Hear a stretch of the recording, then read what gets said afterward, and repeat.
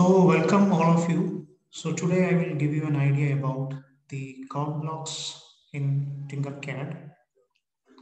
So I will click this code blocks. So first of all, you have to log in Autodesk Tinkercad, and when you log in, you can see these are the three options: 3D design. You can do 3D design. You can do circuiting, and you can do this code blocks. So I will click this code blocks, and here you can see an option: create new code blocks. Just click this.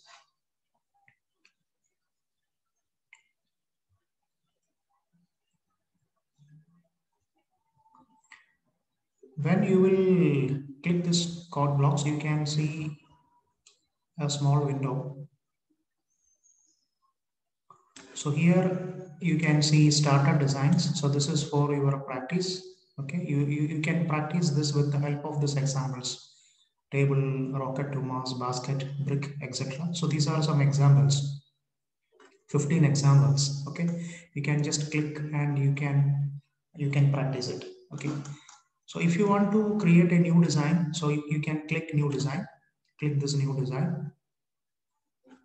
Yeah, when you click this new design, so here in the left side, here I will change the name into my new file. Okay, so I will change the name like this. And in the left side, you can see some options: shapes, modify, control, math, data, and markup. Okay, so in this video, I will explain this shapes option. Okay, so shapes is actually used to create different shapes. Okay, if you want to create a box, you can just click and drag it. Okay, and you can adjust the width, length, height, etc. So if this is the default values, I will click the play button such that you can see the box. If you want to change the width into say 100 and then click this play button, you can see the width is changed into 100 millimeter. And if you want to change the length into 50, you can see the length. So this is the width and this is the length. If you want to change the height into say 70, and you can click this. Okay. So in this way, you can create shapes. So this is an example. If you want to delete this block, just right click and delete block. Okay. Then I will take the second one, the cylinder. Click this play button. You can see the cylinder. You can adjust the radius, say 25. You can adjust the radius. Okay. You can adjust the height, say 100. Okay. You can increase the height, etc. So I will right click and delete this block. And next is the sphere. Okay, so I will click the play button. You can see the sphere. If you want to change the radius, you can change the radius into 30. Say click the play button. So this is the play button, and you can see the sphere. Just right click this and delete the block. Then roof. Okay, I will drag this, click the play button. You can see the roof. You can increase the length to say, I will increase the length to 50. You can see the length is increased to 50. I will delete this block. Then the next is cone. Okay, so I will click the play button. You can see the cone. Top radius is 0. If I will change the top radius to 20 and the bottom radius to 50, you can see you will get the frustum structure. So I will right click at this and delete. And next is the round roof. Okay, click the play button. You can see the round roof. Okay, I will delete this. Then text. Okay, so here I will change the text into high. Okay, so you can see this is high.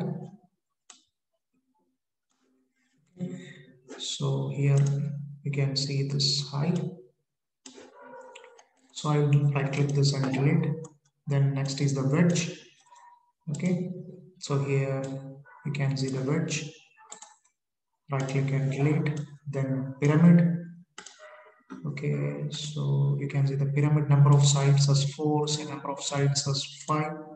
You will get the pentagon, number of sides 6. You will get the hexagon.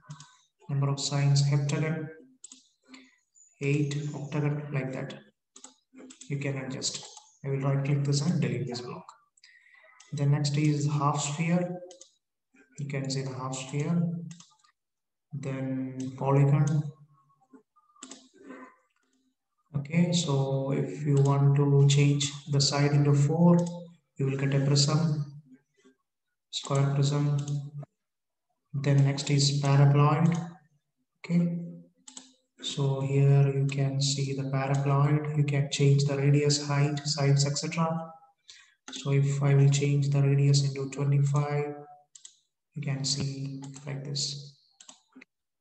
And this is very simple. Then next is torus. Okay, so here you can see the torus. Okay, the radius. So I will change the radius. Okay, I will right click this and delete. The next is tube. So here you can see, you will get the tube. I will right click this and delete. Then herd. So then star. Okay, so the number of sides is 5. If I will change the number of sides into 6, you can see the number of sides as 6. Okay, like that you can change. Then next is star. Okay, so you can change the sides into say 7. Okay, you can see the number of sides is 7.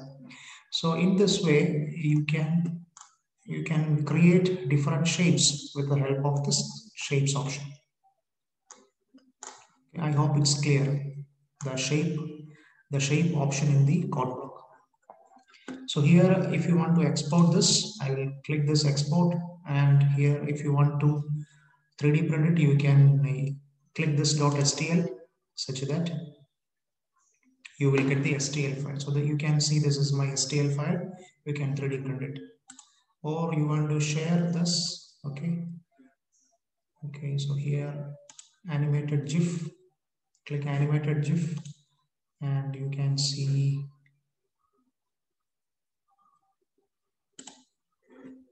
So this is, here you can see this is the animated GIF.